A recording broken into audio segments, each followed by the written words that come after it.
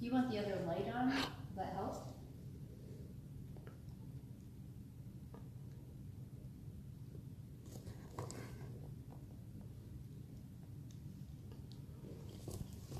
Hi, this is Marcus Schneck with PennLive.com and the Patriot News.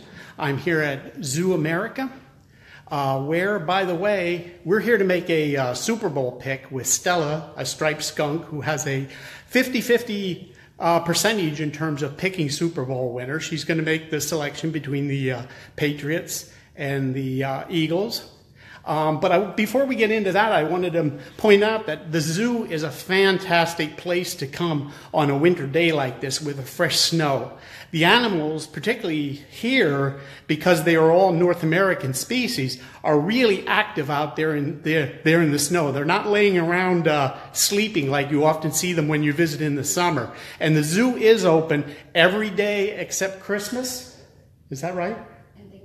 And Thanksgiving, but that's a whole year away, so the zoo is open. Great place to come.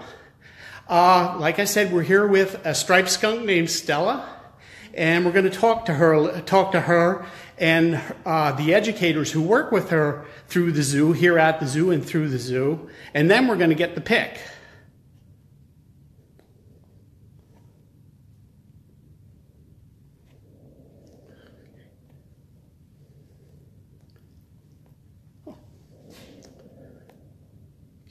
Technical difficulty, but we'll get it. Just hold on. Here we go. Okay, and this is Stella, and she's being held by Teresa Wilson. I'm an educator. And we're joined by Maggie Rash, also an educator. And they both work with Stella here at the zoo and taking her out on programs of outreach? Yep. Okay, so she's an ambassador to the zoo. She's a striped skunk. She's 4.5 years old. And she's descended, of course, or we wouldn't be holding her like this. But anyhow, why don't you tell me a little bit about her place as an ambassador in the zoo?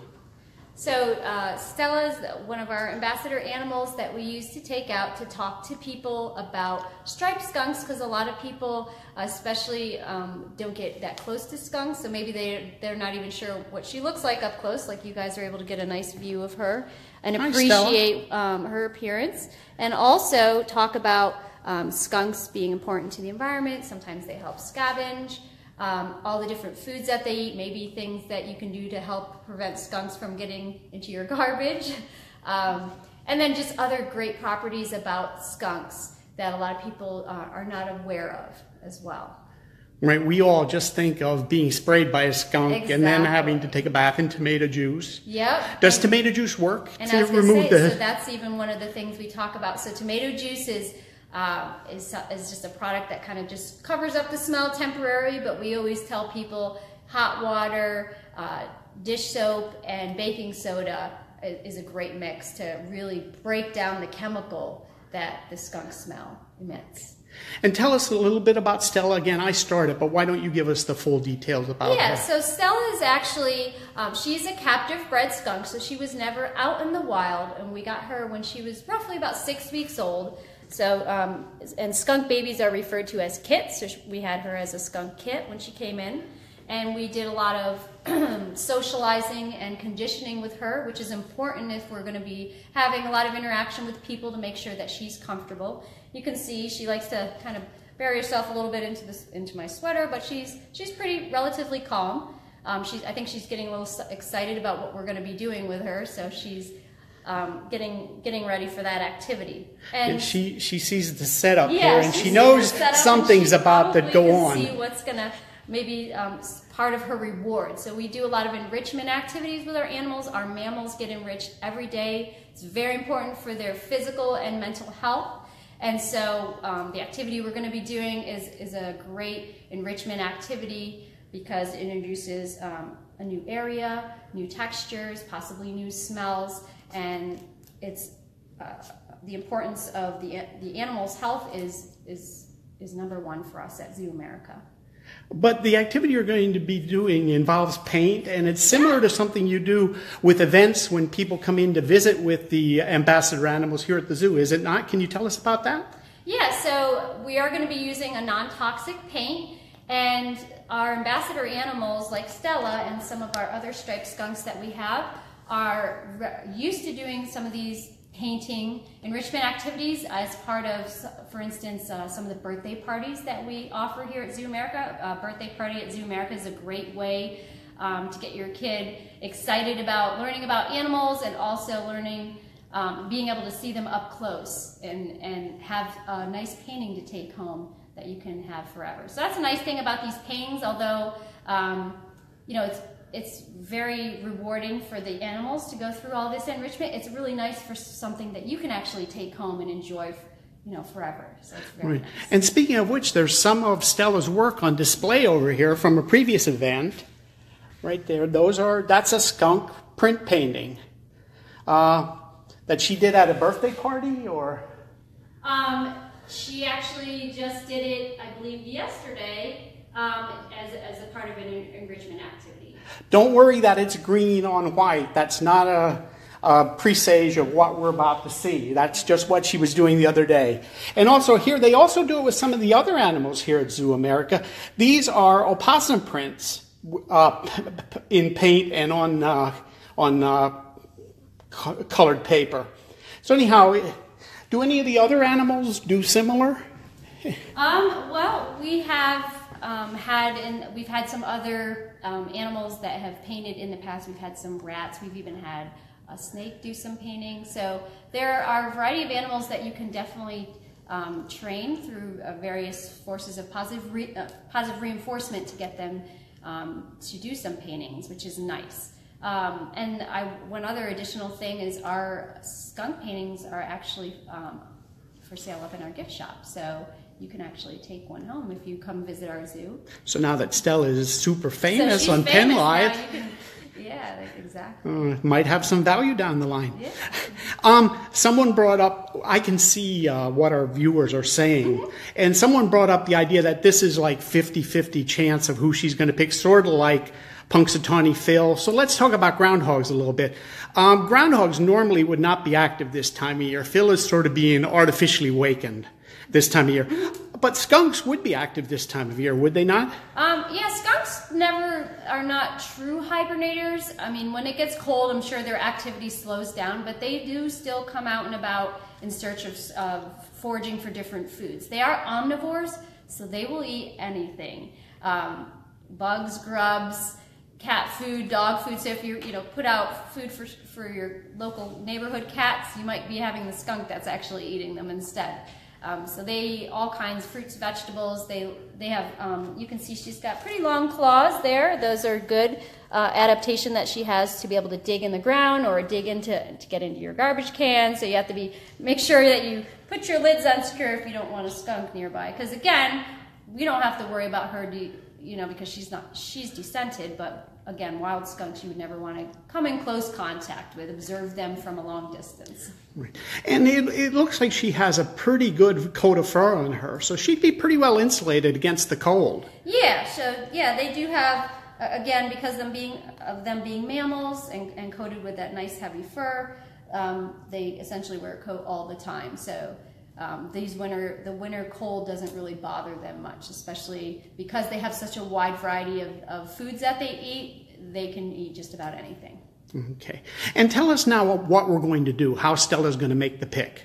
All right. So what we're going to do is this is our area to make sure that she stays safe and that we can also view everything that's going on. And we have some trays that we're going to be putting out our paint colors. So on one side, we're going to be putting the black and green paint.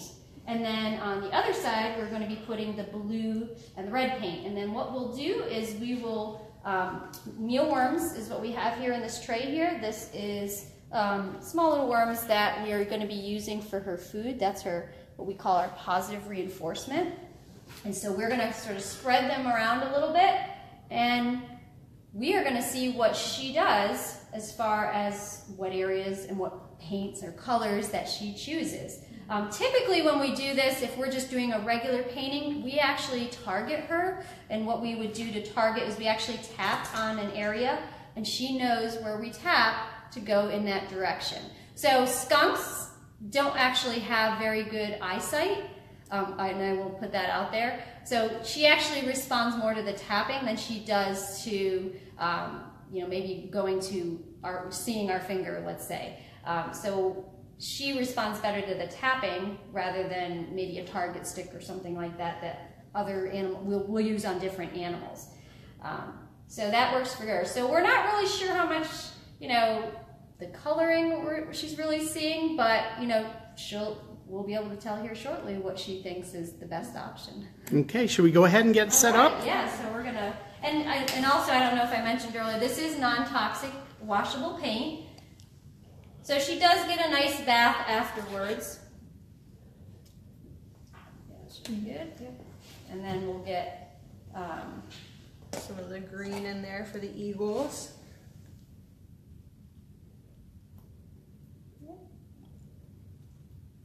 and then we'll spread them out a little bit just so that she doesn't. We like nice footprints. Usually we'll do that so that as she's walking through, you get a better footprint on the canvas. And then this is just a painter's canvas that we use. We also, when we do our trainings with our skunks and stuff, we get them acclimated and used to being in this environment before we would ever just put them in here and do this. So we start with baby steps, because again, it's very important for us so that we're not putting a lot of stress on the animals. So we introduce everything in small steps. So maybe the first time she would come out for a painting, she would just be in this area with that tablecloth down just to get used to the area. And then, you know, the next step would be adding the trays, then maybe the canvas, and then finally adding the paint. So again, everything, you know, sometimes it looks so simple, but there's a lot of steps and a lot of time that goes into a lot of these training behaviors that we do. And as we said, Stella is 4.5 years old. She is 4.5. And she's lived most of her life here at the zoo. Yes, she has. So she's been here since she was about, you know, close to 6 weeks old, and she's done lots of programs and educated thousands of children and adults alike.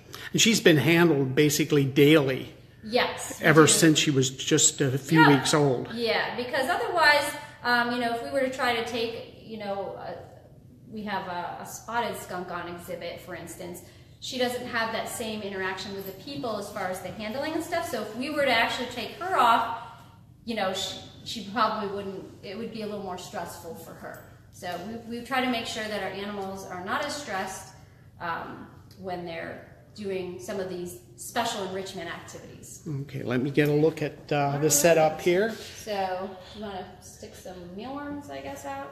Yeah. And sprinkle them on either side, and then We'll sprinkle them all over so it's fair. yeah, so it's fair. Give her a fair pick here.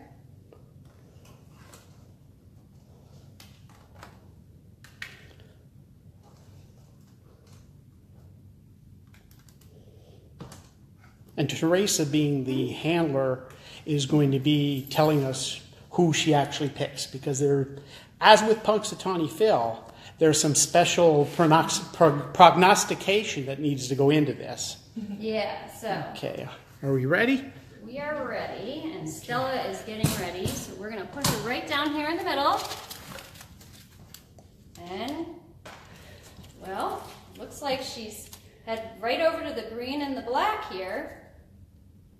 And you notice there are mealworms on the Patriots side too, but she has clearly chosen, has she not? Clearly chose, yep. And so her choice is? Her choice, I would say definitely, she went right over there. It's definitely the Eagles colors. And what spread is she giving them? Or doesn't Stella work that way? Well, I mean, we'll see. She's kind of making her way around, so she put a little bit on, so, you know, maybe it won't be as high of a scoring game. Maybe it'll be a closer game. And she still has not touched the Patriot colors at all.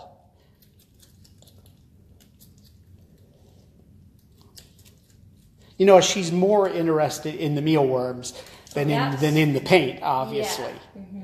Yeah, because again, this is a little bit different than her traditional targeting, where we target her to go to the areas we want her to and walk through the paint, you know, accordingly how we want her to paint onto the canvas.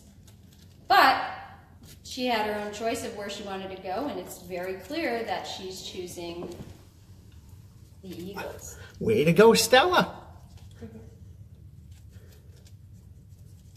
And you can see she, Oh. Now that the mealworms are practically gone from the Eagles, she will settle for Patriot mealworms.